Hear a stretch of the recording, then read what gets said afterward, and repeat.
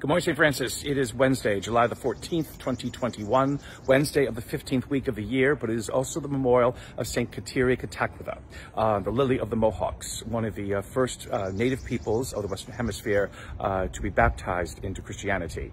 Mid-1600s, French Jesuit missionaries come to her people, the Mohawk people in upstate New York, and she is taken in by the message of the gospel, and so is baptized. Her name among the Mohawk people meant something akin to she who bumps into things. And so whether she was clumsy or she just encountered things, she seemed to have bumped into Christianity and found in it something that was consistent with her own understanding and her own culture as a native person of the Western Hemisphere, and so accepts Christianity. She becomes a controversial figure among her people. She helps to bring other people to Christianity, but she also suffers a great deal because of what she believes and what she accepted as her belief. A great model of piety, of penance, of works of mercy. She is remembered for having the courage to think differently, perhaps, and to try to be a reconciling force among the European peoples as they encounter the native peoples of the Western Hemisphere.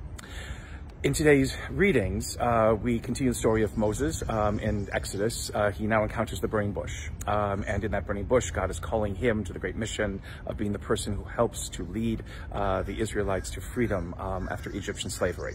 Coming to you also from the Memorial Garden today, as you can see over here. The thing that we hear in today's gospel, in today's first reading, though, from Exodus, is the name of God. And basically, the name of God is not a proper name. It is not a noun. It is a verb.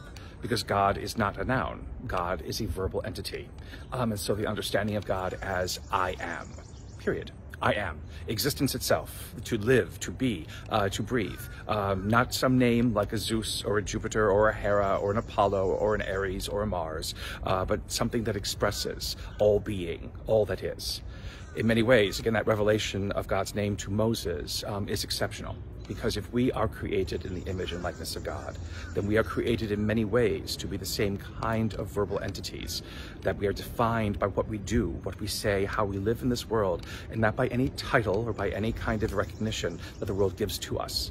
Because it is in that giving of the name of God, we are given the commission to be and to act in this world as people who exist in light of what it is that God does.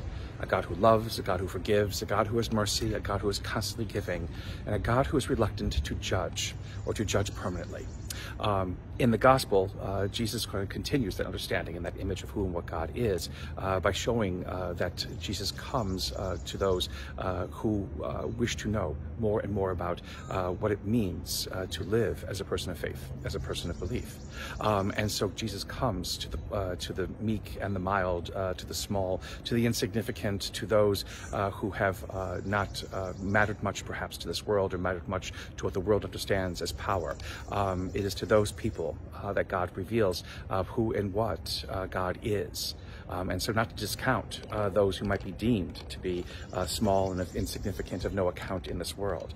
What is more important, though, is that Jesus reveals the fact that whoever has seen him, listened to him, experiences who and what God is.